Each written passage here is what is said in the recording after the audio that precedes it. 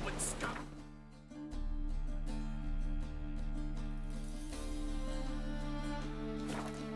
Stunted pricks always cheat, but Was you? What's the problem? fuck! Another non-human! You're everywhere! Silence! Now we'll do this quick. I've got a little witcher chore. You willing? Little chores aren't usually worth the pay. Well, this will be, don't you, Fred? Now just be quick about it. I've wasted enough time on these two pricks. They share a warehouse. Monsters cropped up in it. Cropped up? On its own? You put it there. You meant it to rip my noodle off so you could get your paws on my goods. Don't try to spin this, shorty. I don't care who sick the ghoul or the strigger on who. Beast's got to be dealt with. That's that. So what'll it be, Witcher? Fine, I'll see to it. I'll not have it. Non-humans, they stick together. These two like to prove it's no ghoul at all, but my dear departed Nan. I didn't get a good look at the mug, but now you mention it, it could very well be. Shut it! Or I'll send inspectors to your storehouse just as soon as the monster's dispatched. That won't be necessary.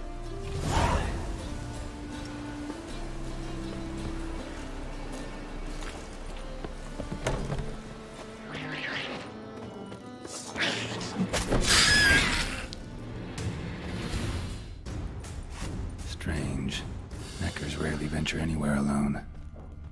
Someone kept it in a cage. Bars were sawed through. That's why it escaped.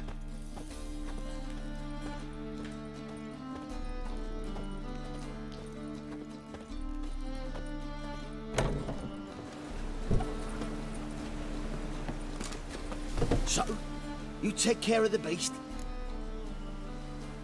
Yes. I knew hiring which would be quickest. So, figure out how it got in there. Found a cage. Someone had kept a nekker in it. Bars had been sawed through, though. So someone wanted it to escape.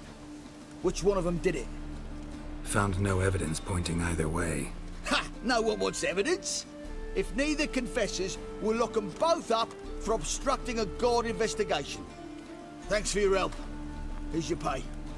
Come on.